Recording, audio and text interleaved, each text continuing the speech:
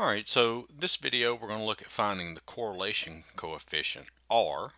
Okay, uh, so let's talk a little bit about what it is. Okay, so the sample correlation coefficient R, it it's a measurement that tells you the strength of a linear relationship between X and Y. Okay, it's a unitless measurement between -1 and 1. Okay, if R is equal to 1, then that means it's a perfect positive linear correlation. If R is equal to -1, then it's a perfect negative linear correlation. And if R is equal to 0, then there's no linear correlation. And the closer that R is to 1 or -1, that means it's a better relationship of the line. Okay, the line describes a better relationship between the two variables X and Y. Okay, and if R is a positive value, then that tells you as X increases, Y increases. So that means you would have like a positive slope of your line. And then a negative value R tells you that as X increases, Y decreases. Okay, so that means you would have like a negative slope. Okay, all right, and so let's look at the formula here. So you can see it's a pretty big formula, and it's nothing. It's not difficult to do. Um, Basically, you just need to find each of these and then just plug them into the formula. Okay, so you can see that we need the sum of xy, we need the sum of x, the sum of y, we need the sum of x squared, and we need the sum of y squared. Okay, now you see this sum of x squared and this sum of x, all of that squared, those are two different things. This right here, and I'll explain more when we get to plugging this stuff in the formula. But you're going to be given x and y values. Okay, these numbers are going to be given to you. Okay, so what this one means is you sum all of these values and you get a answer, and then you square that number. That's what that means. What this one means is that you have an x squared, so you're going to square this number, write it down, square this number, write it down, square this number, write it down, and so on, and then you're going to add this column up and get an answer. Okay, so that's the difference. All right, so let's go over here to our problem.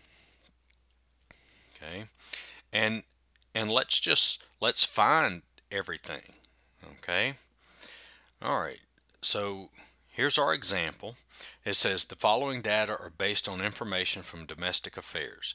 Let X be the average number of employees in a group health insurance plan and Y be the average administrative cost as a percentage of claims.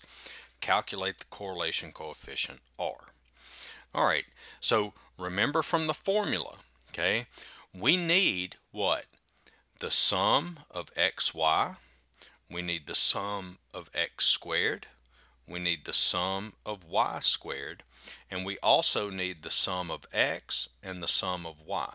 But you can see we have an x column and a y column. Okay, so you see what we need to create?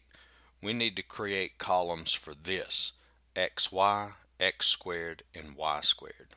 So let's go ahead and do that. So this can be our xy column, this can be our x squared column, and this can be our y squared column.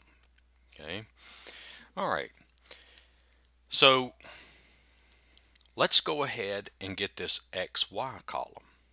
Okay, So to get this, this just means x times y. So I'm going to multiply this column times this column and put my answer here. So 3 times 40 is 120. Okay. 7 times 35 is 245. And then we have 15 times 30 is 450. And then we have 35 times 25 is 875. And let's see, 75 times 18 is 1350. Okay, so that takes care of the XY column. Okay, all right. So now let's look at our x squared column. So all that is I'm going to take each of these values and square them.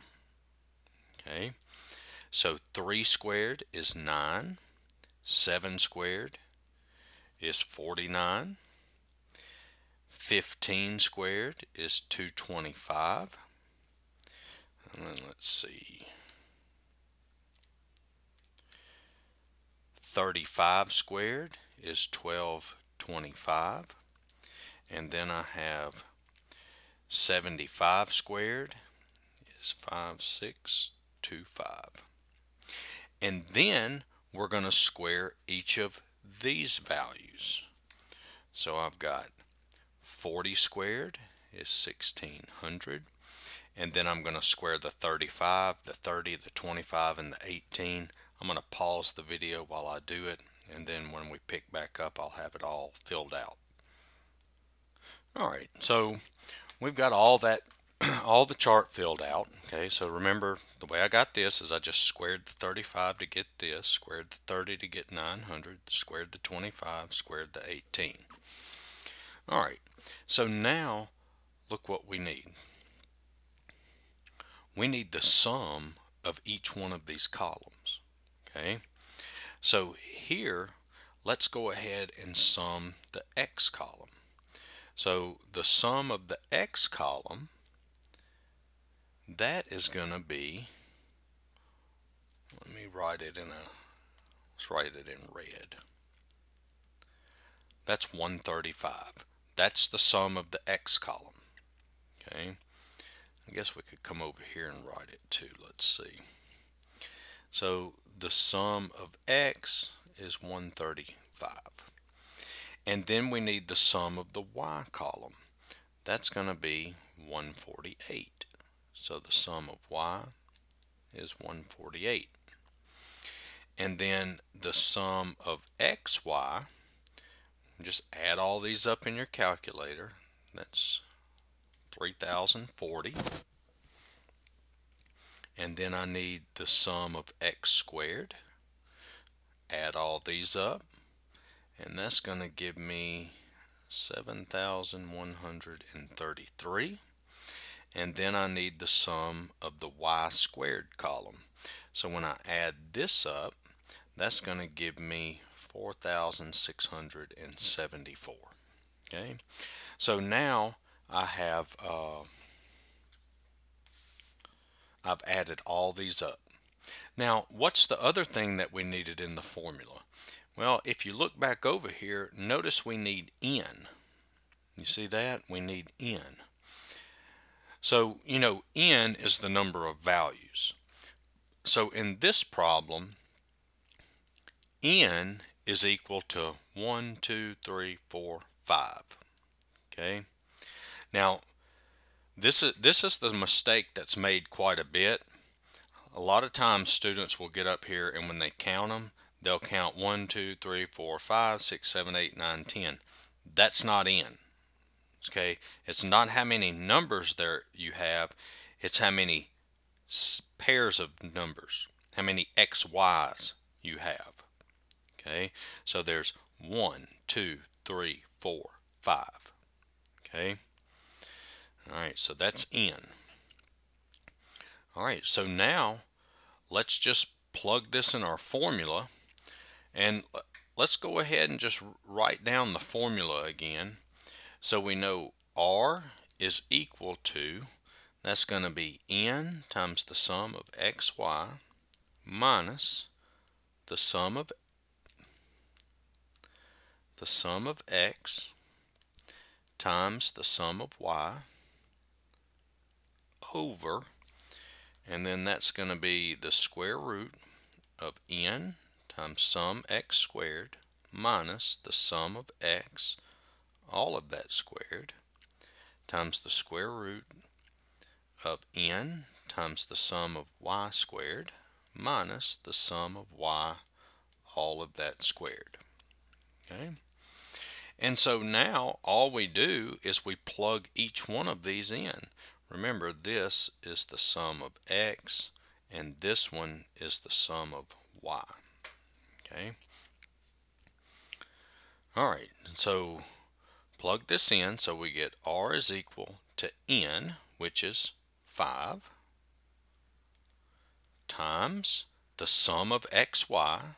So the sum of xy is 3040 minus the sum of x, which is 135, times the sum of y, which is 148, over the square root of n, that's 5, times the sum of x squared, which is 7,133, minus the sum of x squared. Remember how we talked about this? This and this are different. This is the sum of the x squared column. This is the sum of the x column, okay, which is 135, and then we square it. Okay, that's the difference. And then that's times the square root of n, which is 5, times the sum of y squared, which is this, 4,674, minus the sum of y, 148, and then square it. Okay. And now we have to punch all this into our calculator. So, if you know how to use your calculator good, that's great. You could just type in the numerator, 5 times 3040 minus 135 times 148, and that's going to give you negative 4,780. So we can see that R is going to be negative. Okay, and then we punch this in. So let's see, 5 times 7,133 minus 135 squared, and then I need the square root of that. And so the square root of that is 132 point, and it's a bunch of decimal places. For the sake of this video, I'm just going to round it to 2 decimal places, but it's actually 132.0605922. Okay, and then times this, so that's 5 times 4,674 minus 148 squared, and that's the square root of that is 38.29. I'll round it to 2 decimal places, and it's actually 38.28837,944.